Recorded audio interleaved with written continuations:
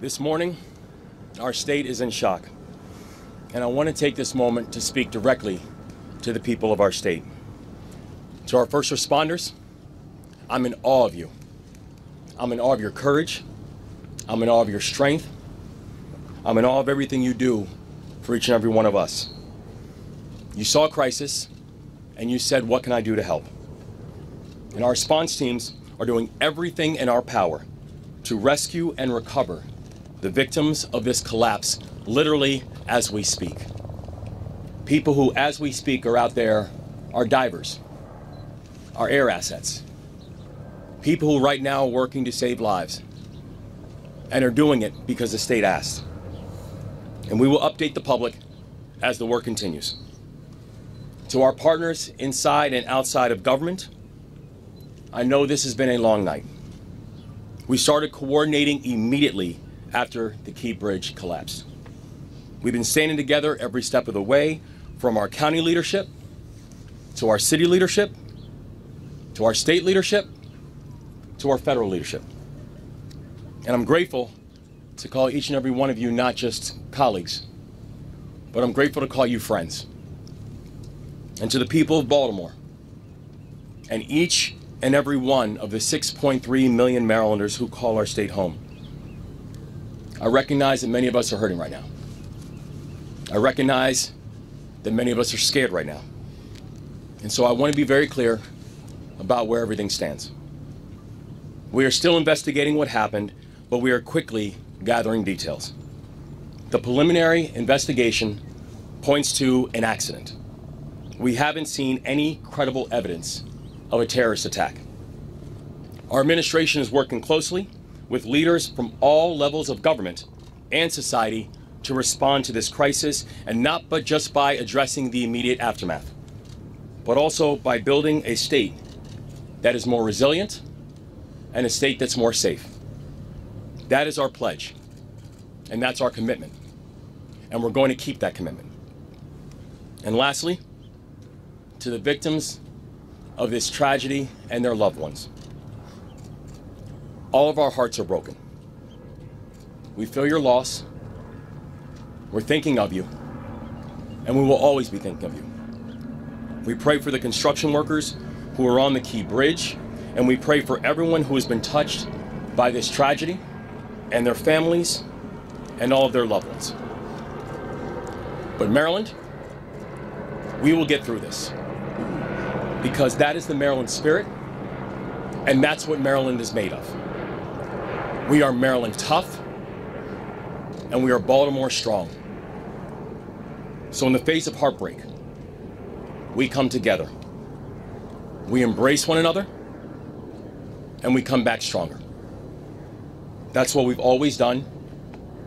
That's what we'll continue to do. And that's what we're going to get done together. And we're going to pray for Baltimore. And I'd like to turn this over to Senator Van Hollen, who's done a remarkable job in our fellow delegation in providing support. So thank you, Senator.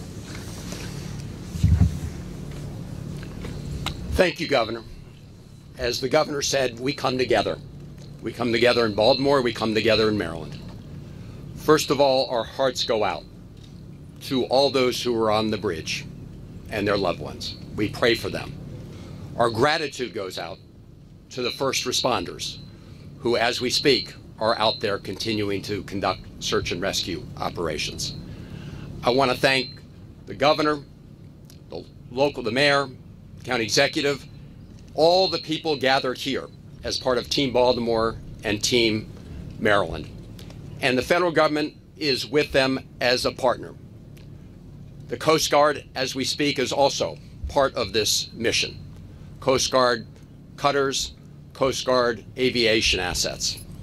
I spoke twice today with Secretary of Transportation Pete Buttigieg.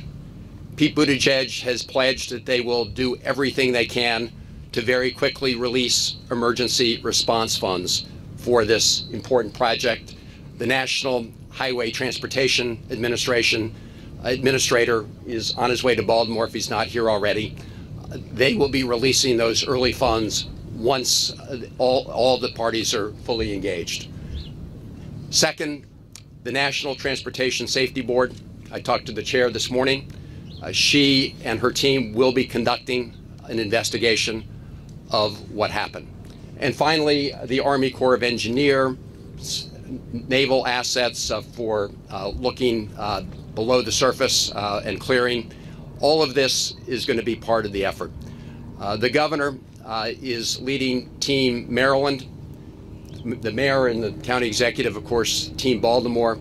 But I'm just here to say, together with Ben Cardin, Senator Cardin, and Congressman Fume and others, the federal government is your partner in this effort. Thank you. And again, to the people of our state and the people of this great city, we're with you. We love you. We will get through this together. Thank you, Governor.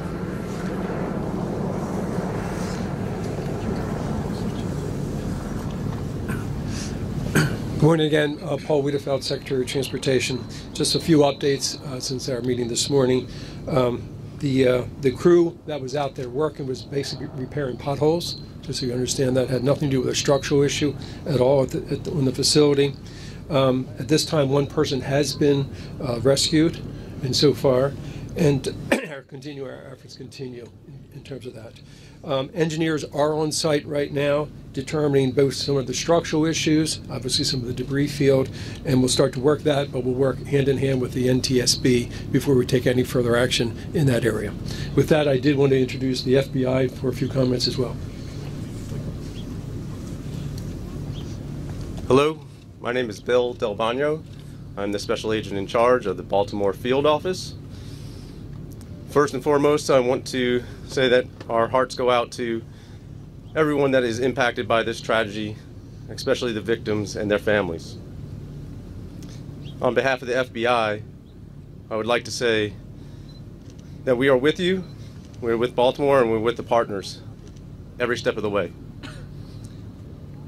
The FBI, on very first looking at and assessing this matter from an investigative standpoint, I want to be clear that there is no specific or credible information to suggest that there are ties to terrorism in this incident. The FBI has been part of this response from the beginning. We came within 1 hour to the command post and quickly lashed up with our very strong partners all along the way. We will bring whatever resources that the FBI has to bear. We've already brought our crisis response, our victim services, and just recently our underwater search evidence recovery teams are on site. And we will continue to provide all those resources as long as it takes. And as the investigation goes on, we will take it to its logical conclusion along with our partners. To the people of Baltimore, to the public, I ask you to be patient as we go through this and as information becomes available to us. And lastly, I want to say thank you. Thank you to our partners. Thank you to everyone who in the FBI and counts on the FBI. We will always bring what we need to the people of Baltimore, and we are with you. I'd next like to introduce the Coast Guard. Good morning. The Coast Guard is still actively searching at this time. We are using response boat crews from 2 of our local Coast Guard stations, one of our helo crews from an air station in Atlantic City, and also one of our cutter crews on one of our 87-foot patrol boats. We will continue to work with our local, state, and federal partners during this tragedy. Thank you.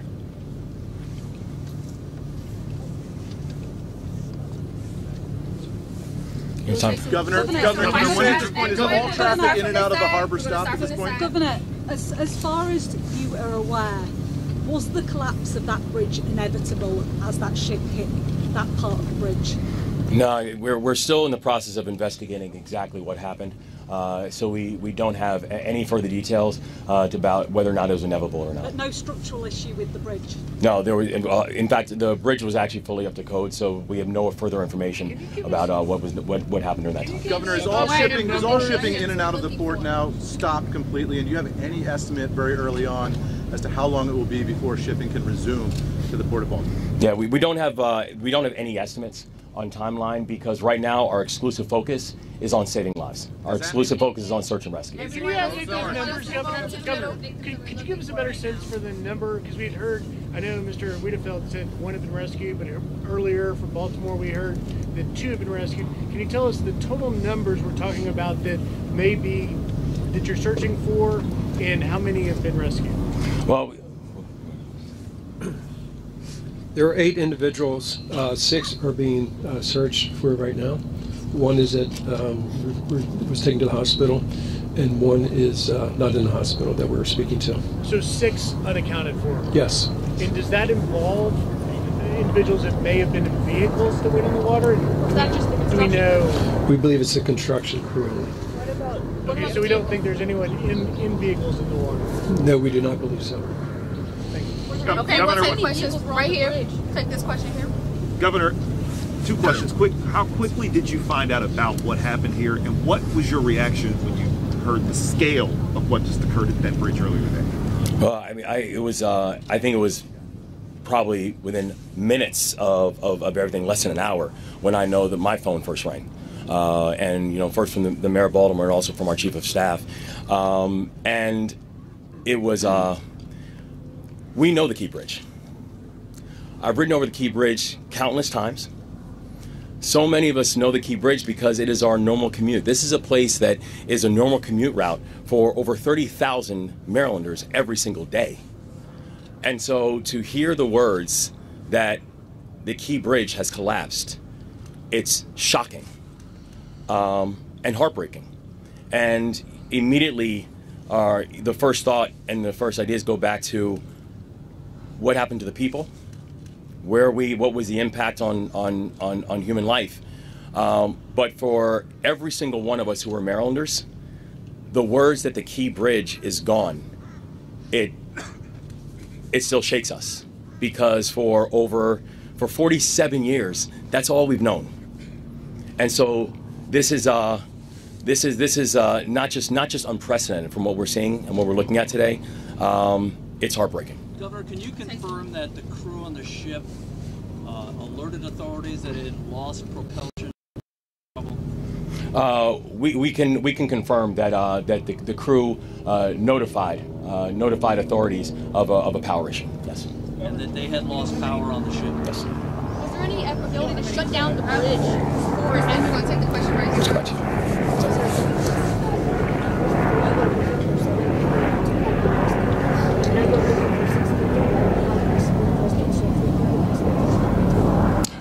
Total of 8. Excuse me. A total of 8. 1 rescued and in hospital.